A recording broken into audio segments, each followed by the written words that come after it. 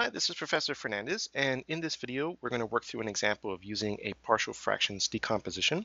This example comes from the lesson notes from lesson 24 in this Calculus 2 course. You'll find those notes on this website and also these resources. So I'm going to zoom in to the lower right-hand corner of the screen here to just give you an opportunity to read through this. You might want to pause the video. These are the guidelines for decomposing a rational function, so polynomial divided by polynomial. And the idea here behind partial fractions is that, first of all, you want to make sure that the rational function you're dealing with is a proper fraction. So in other words, the degree of the numerator is less than the degree of the denominator. So something like x squared over x cubed plus x squared plus 7, that works. Proper fraction. Degree of the numerator here is 2. That's less than the degree of the denominator here, that's 3. Something like x squared over x squared plus 1, or even x to the 7th over x squared plus 1. Both of these are improper fractions because the degree of the numerator is bigger than, that's this case, or equal to, that's this case, the degree of the denominator. So when that happens, partial fractions requires that you first make it into a proper fraction. So we'll talk about techniques for doing that in the next video, actually. We'll remember long division and synthetic division. Those are the two main techniques used in calculus for converting an improper rational function into a proper one. But for this video, we're going to start semi-easy and just skip this first step. We'll deal only with a proper fraction. So step number 2 then, after you've either verified or gotten your rational function into a proper fraction, is to apply the partial fractions technique. There are 3 possibilities for the purposes of what we do in Calculus 2 of using partial fractions.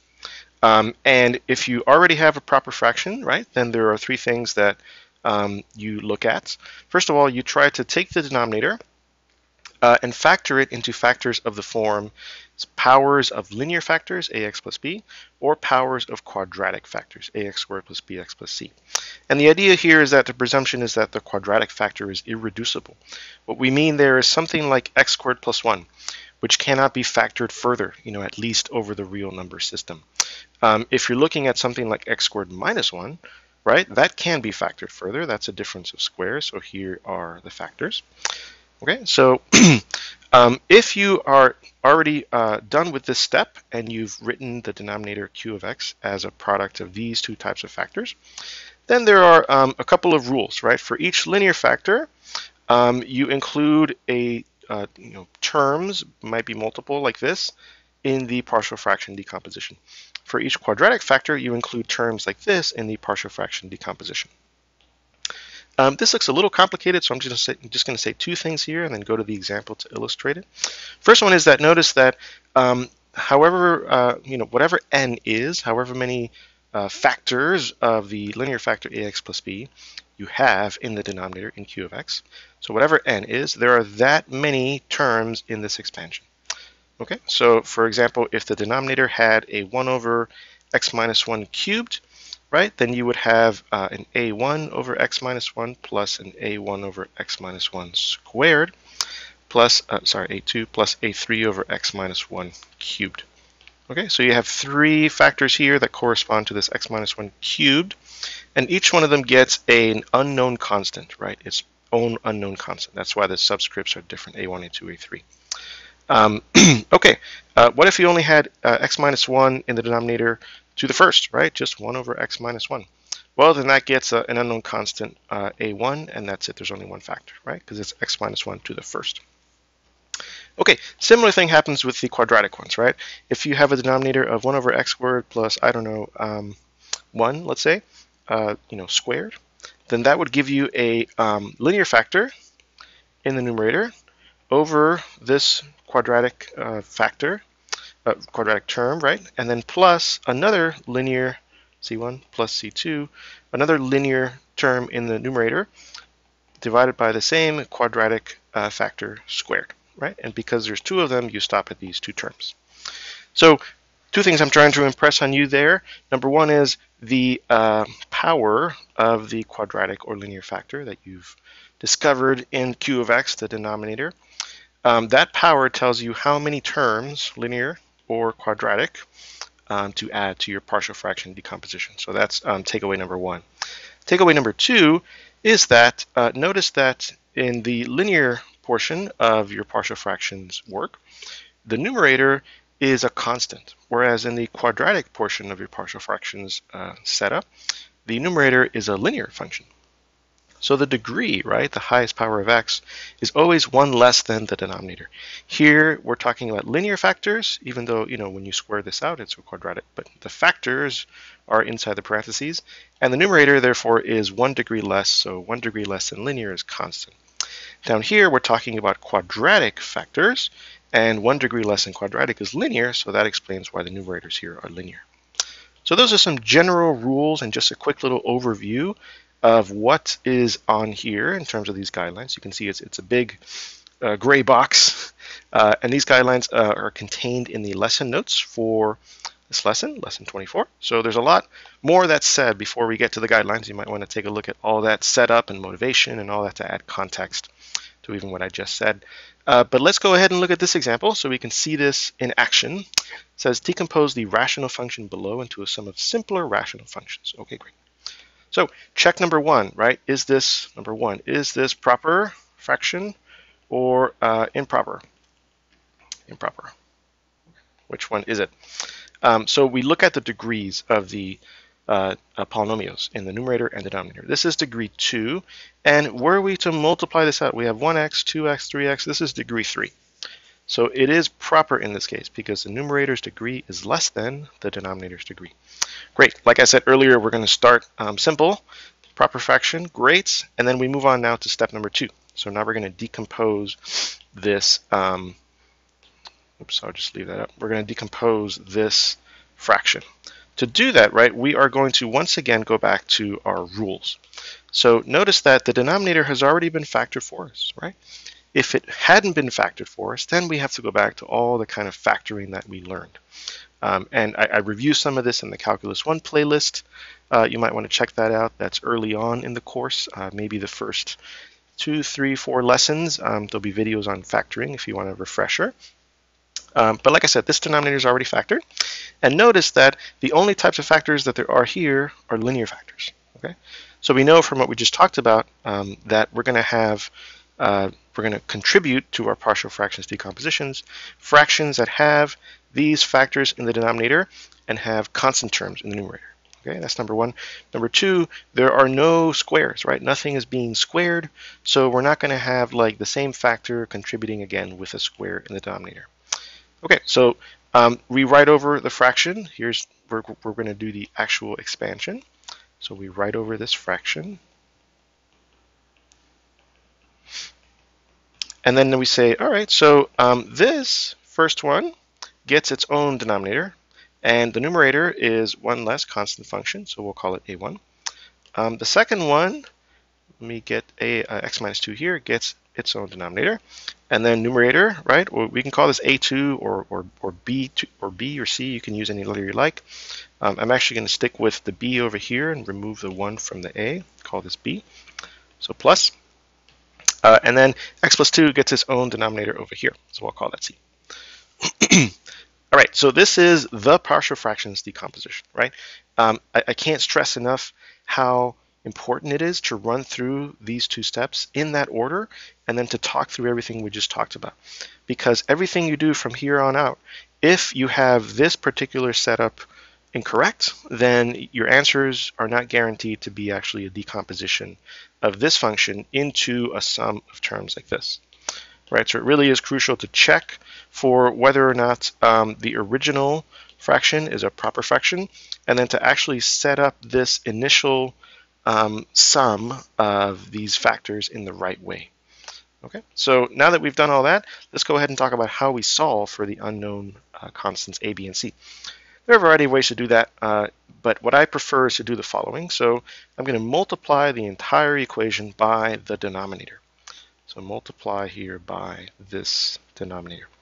The reason is that on the left-hand side, this and this multiply and they cancel.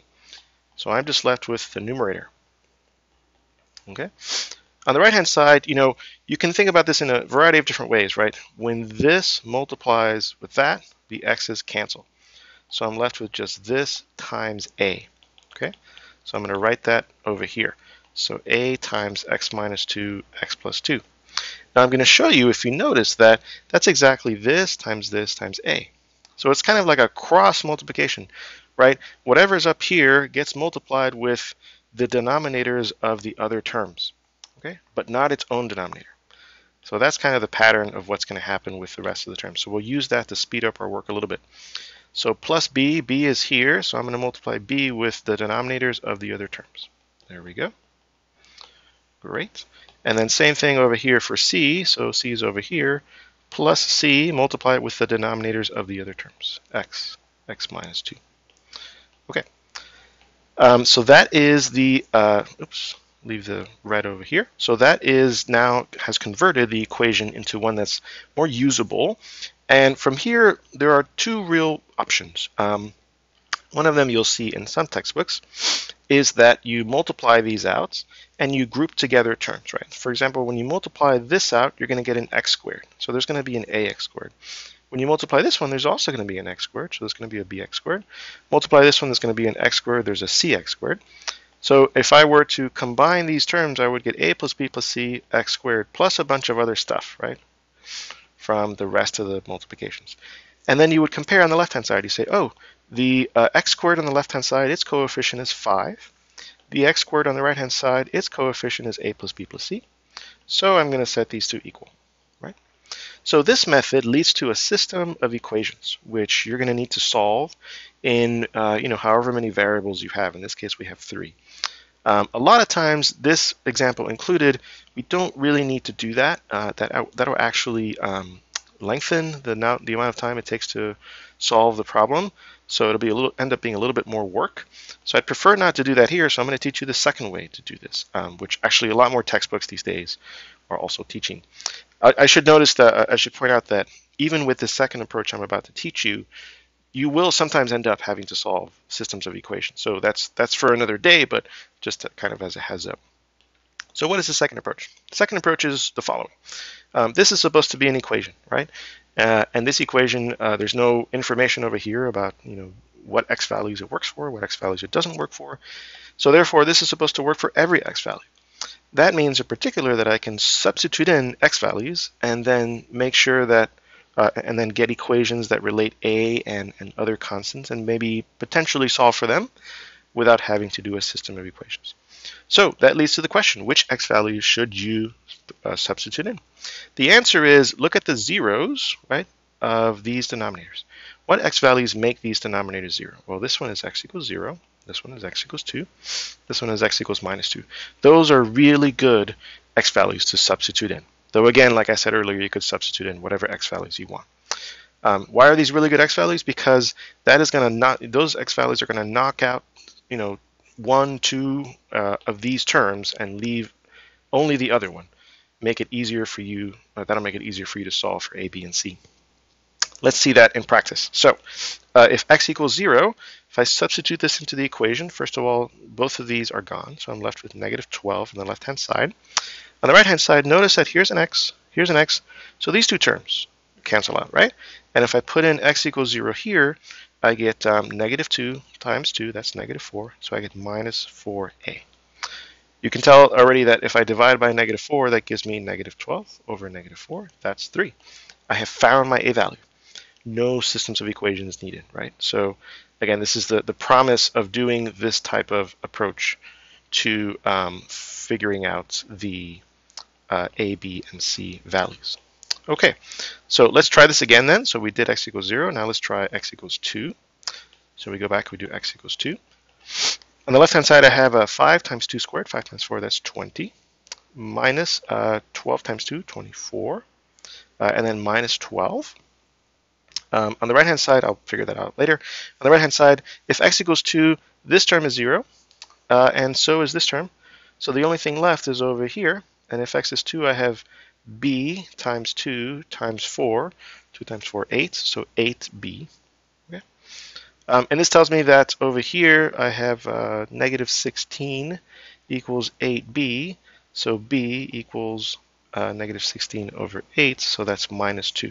That's my b value. All right, and then last one to do, so we did 2. Let's do -2. So we go back and we do all of this over again for -2. On the left-hand side, x equals -2. We get 5 times 4 again, that's 20. Over here we have plus 24. And then over here we have -12. And then -2 makes this term 0. It makes this term 0, but not this one. So this is -2, this is -4, -2 times -4, that's 8. So we have an 8c on the right-hand side. Left-hand side simplifies to 32. So 44 minus 12 equals 8c. So I get c equals 32 over 8, so that is 4. Okay, so what is the takeaway, right? I now have my a, b, and c values. So if I remove all the clutter here, right, I can then finally go back to my original expansion, which is right there, and I can substitute in my a, b, and c values, and I will have accomplished the goal, which is to decompose the original rational function into one which is simpler, right? So a here is 3, that went there. B is -2, that goes there. And then C is 4, that goes here. Okay, let's just turn this into the same color. And then one little thing I'll do is I'll take this negative on the 2 and I'll put it in front. Okay, and this is the decomposition of this original complicated looking rational function. Imagine integrating this, right? That's where we're heading in this lesson. Decomposition into this, right? This is an equality, so they're equal. Both these sides are equal. So I would much rather integrate this than I would that, right? And that's kind of the whole point of partial fraction decomposition. Last thing to mention here, because I mentioned a few minutes earlier, this technique is so important to, in the beginning, right, get the right decomposition to start with. I might encourage you to check your work here before you go any further, if you're going to use this for integration purposes or something like that, right? Because, again, if the numbers are wrong or if the denominators are off, then everything else is going to be off. You might be wondering how you would check your work. Well, you start here and you combine this into one fraction and you make sure that you get that on the right-hand side. Right? How would you do this? In this case, for example, you would find this common denominator and then you would start multiplying, right? So this term would be 3 times its denominators over here, x minus 2, x plus 2. This term would be -2 times the denominators that it doesn't have, so x plus 2, right? And then this term over here will be +4 times the denominators that it doesn't have, so x minus 2x. And then you would simplify this numerator. When you simplify the numerator, you should get the original numerator, right? Then you'll know that the denominators match, the numerators match, so the fractions will be the same. And you will have checked your work for partial fractions. Great, thanks for watching.